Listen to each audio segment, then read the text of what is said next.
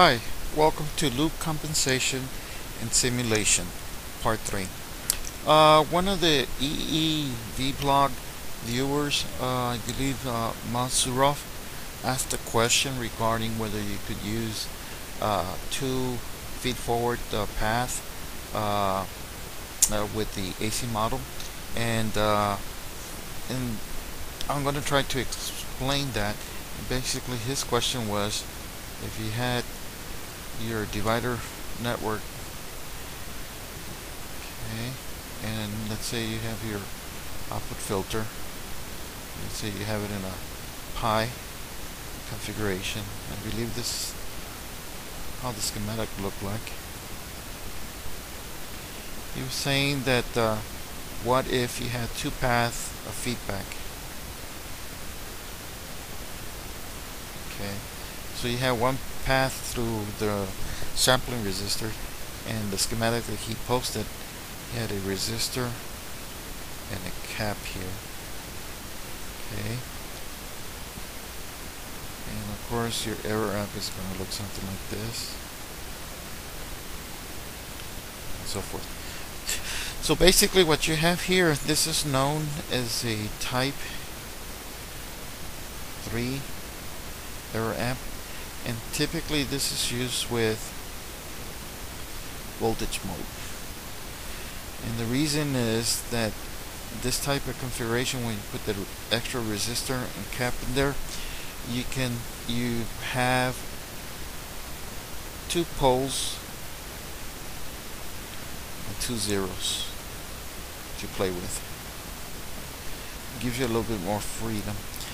And typically you use that with voltage mode. If you're using a current mode PWM, then you don't need this, and typically you use the type 2. And type 2 only has 1 pole and 1 zero. And the reason is because of the current mode controller. Even if you, let's say if you had a filter in your inductor and your output filter, typically that would give you a second order system, but if you use current mode, the inductor can be neglected and actually turns from a second order into just the first order. Okay, so I'll try and explain that, and hopefully I'll clear things up as I go through this. Okay, let's see. Okay, so there's current mode versus voltage mode, and Jack's model can be used to simulate both the current mode and voltage mode PWM, and they can also be used to simulate flybacks and forward converters. So to explain how we can use this type 3, I'm going to use a voltage mode forward converter as an example.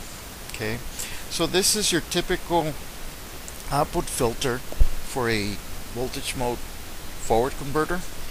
You'll have a inductor, you'll have your capacitor, output capacitor, and of course you're going to have your ESR.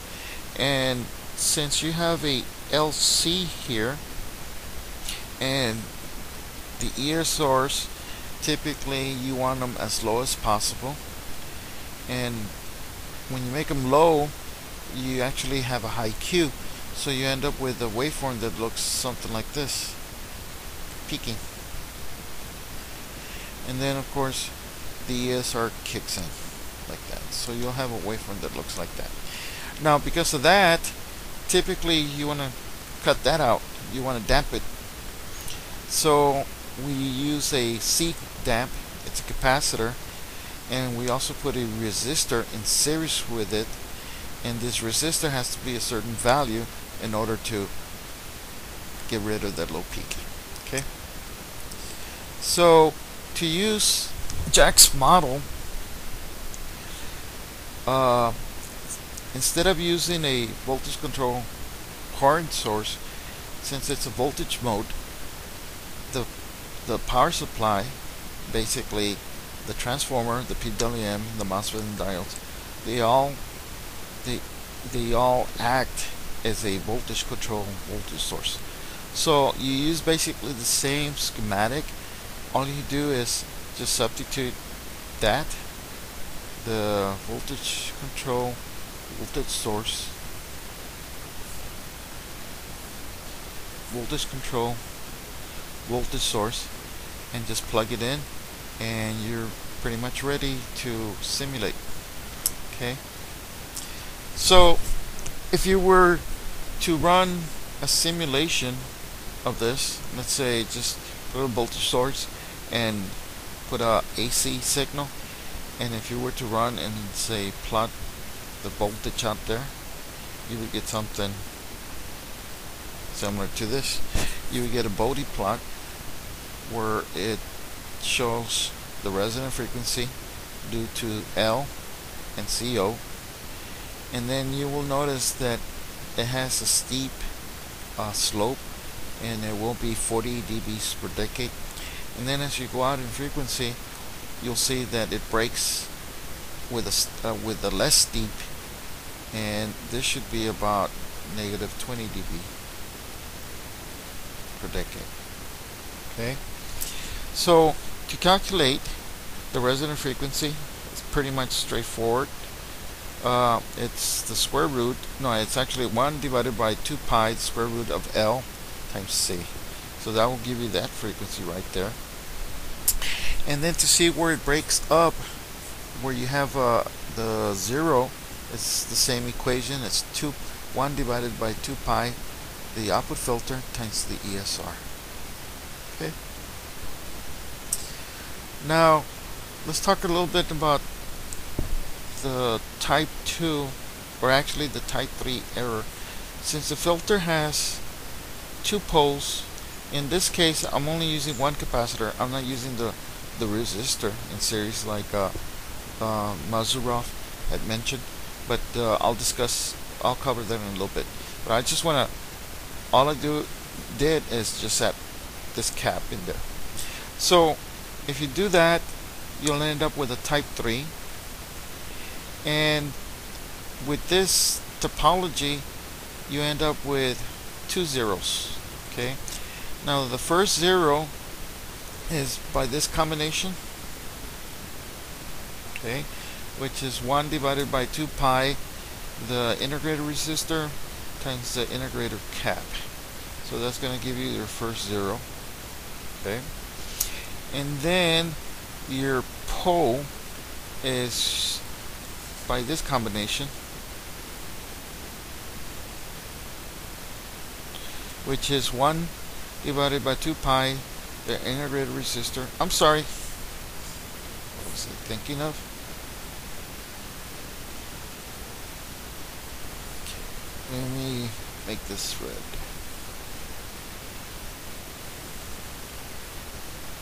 That the pole is a combination of this and that, which is 1 divided by 2 pi, the integrated resistor times the roll-off capacitor. Now, if we add this capacitor, well, that capacitor in combination with this resistor will give you this second 0, which is 1 divided by 2 pi R2 times C2. So here's your first 0, here's your second 0, and you're going to have one pole. So let me correct this. Should be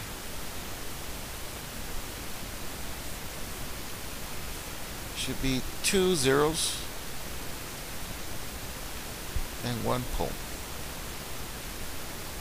Okay. So if you were to take a Bode plot of that, then you would have you will see that you have a negative 20 dB. Okay, and if you put both zeros at that location, okay, then you will have a 20 dB slope going upward. And then if you put this pole at that frequency, then it should break straight across. It would be 0 dB. So this will have this circuit, this type 2 with this one capacitor will have this type of phase response. However, this is not a true type 3. A real type 3 actually has a resistor, just like Mazurov mentioned. And if you put that resistor, and if you adjust this combination, in other words C2, and let's name this R3, then that will give you another pole.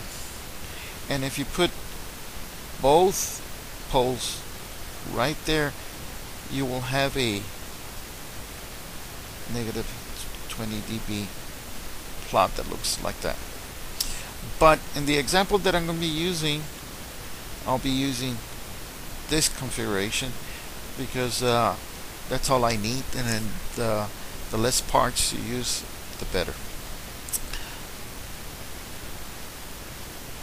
Now let's put everything together.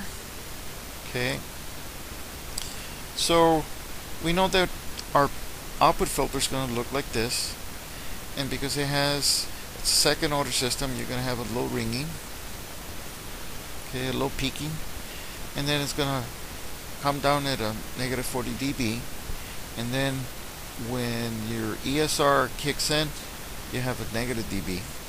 Okay, and what you want to do is basically you want to put two zeros, I'm sorry. You want to put this 2 zeros here at the same frequency. That way it cancels or it matches that. Okay, and then since you have this 0 here, what you want to do is you want to break, actually this is a pole,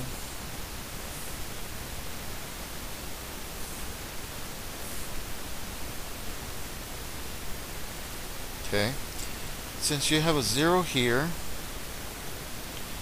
you want to set the pole of your error app to match that. So if you have this, if your error app has this type of waveform response, and if your output filter has this kind of response, if you match them up, then when you add both of them, your total loop should look similar to this. Basically 0 plus your negative 20 will give you a total of negative 20 dB. And then at this interval you have a negative 40 dB, but then this, your error amp, has a positive 20 dB. Okay, so when you sum it, you end up with a negative 20 dB. And then at this interval, you have a negative 20 dB for your output filter, but then you have 0, so you end up with a 0. So basically, what I want is, I want a straight line right between the three intervals. Okay, so basically that's Jack's method of compensating. So now here's a simulator, and the only thing I did different is I added a cap, and I added a another capacitor, which is 10 times bigger than your main filter. Okay, and I added a voltage source, and I'm gonna go ahead and run a Bode plot of the system to see how it looks.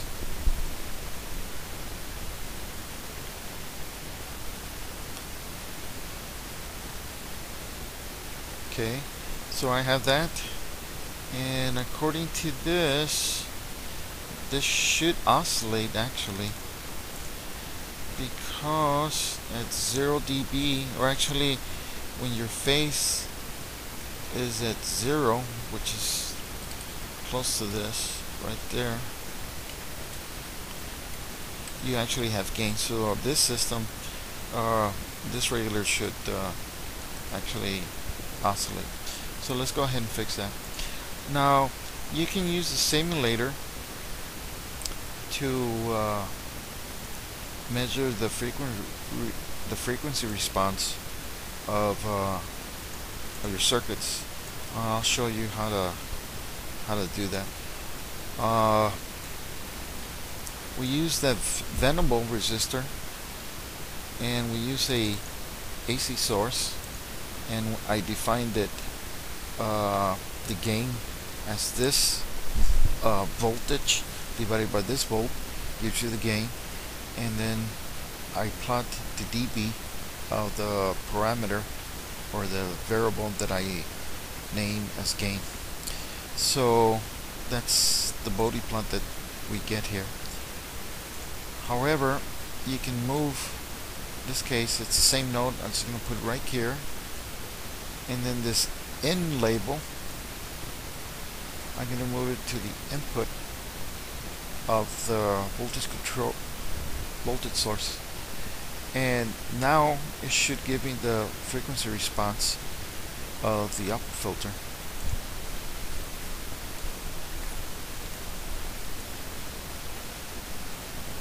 Okay, so here we go. Here's the Bode plot of the output filter, and let me write this down. It's got a frequency, resonant frequency of 5.7 kilohertz. Okay, so that's the frequency. And the other thing that I'm interested, if you notice right here, look at the slope. It has a steep slope, and that should be about 40 dB, negative 40 dB. And if you notice right here at this point to this here, it breaks up, and this slope is negative 20 dB. So actually there's a zero right here, right there, and I'm going to go ahead and measure that. I would say that the zero is, I'm going to write down as 77 kilohertz. So instead of calculating stuff, you can go ahead and just use your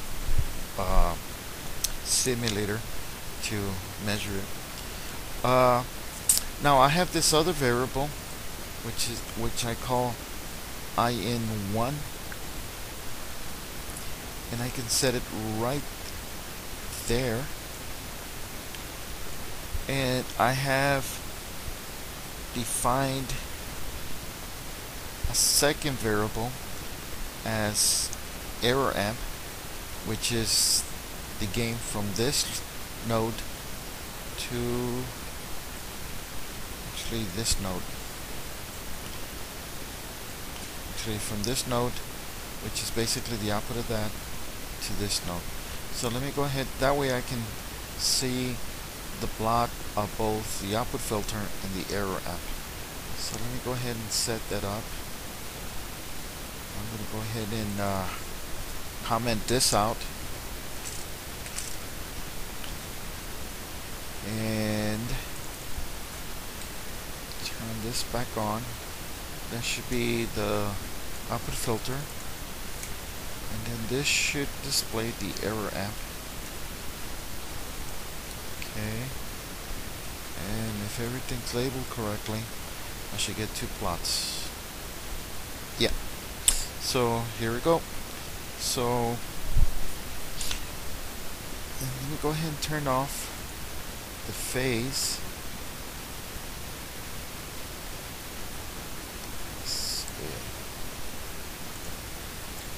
Or yes, I'm gonna put the phase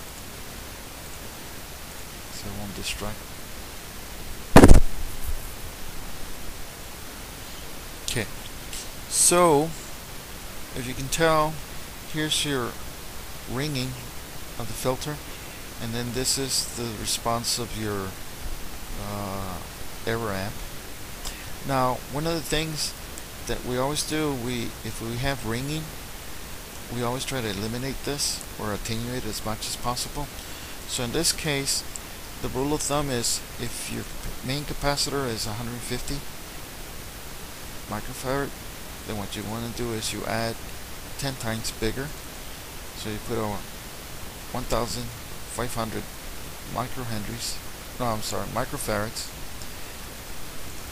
And then what you do is you calculate the appropriate resistor that will damp it.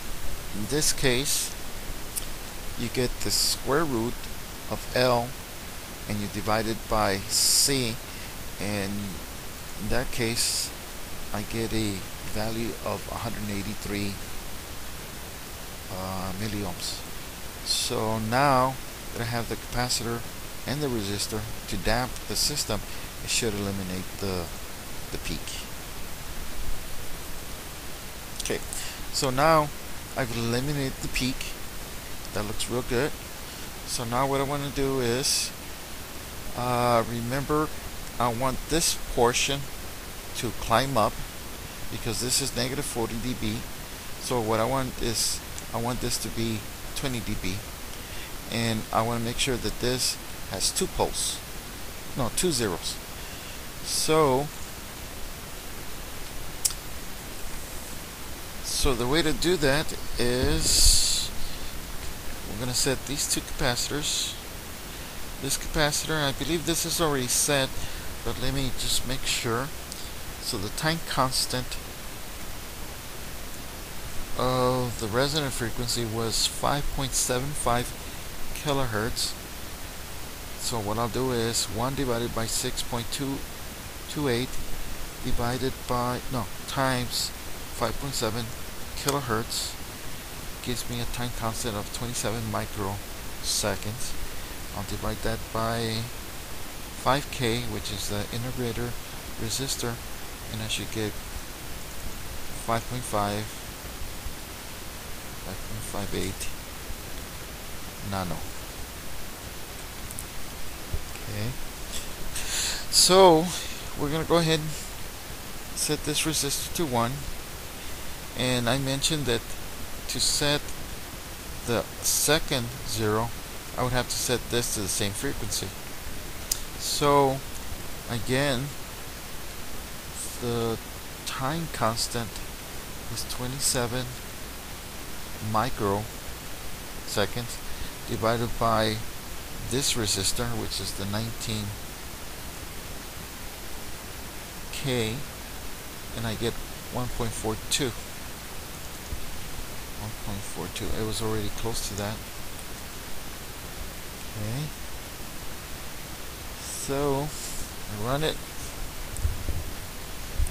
So now you notice it's got an upward, it's got a little positive slope, and it's lined up.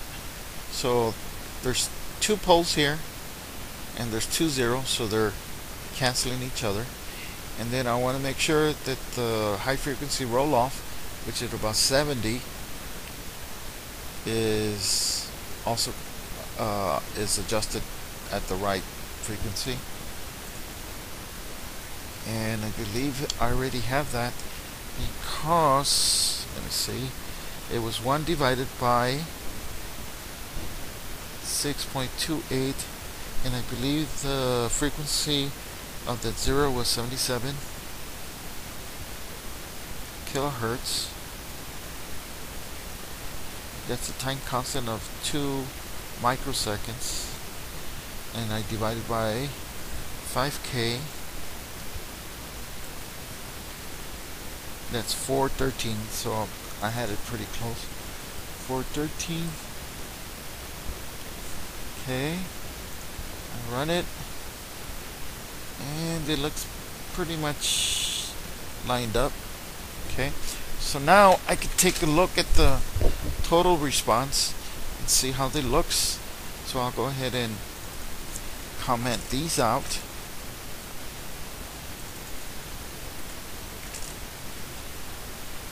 And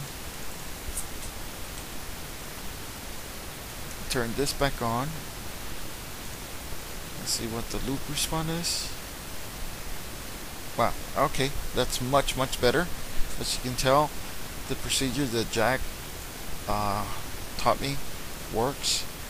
So now I have a frequency, crossover frequency of 17 kilohertz with a phase margin of 75.2.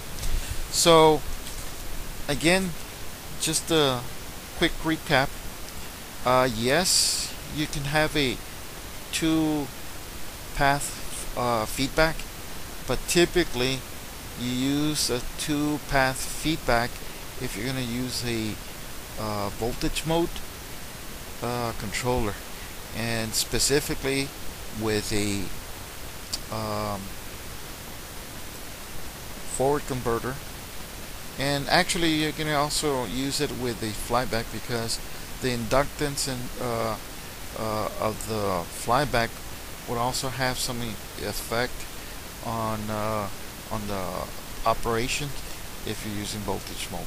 So for a general statement, if you're using voltage mode, you can use a voltage source to model both a voltage mode, flyback, and forward. I hope this helps, and I'll have some more videos with other power supply modeling techniques. Thank you for listening.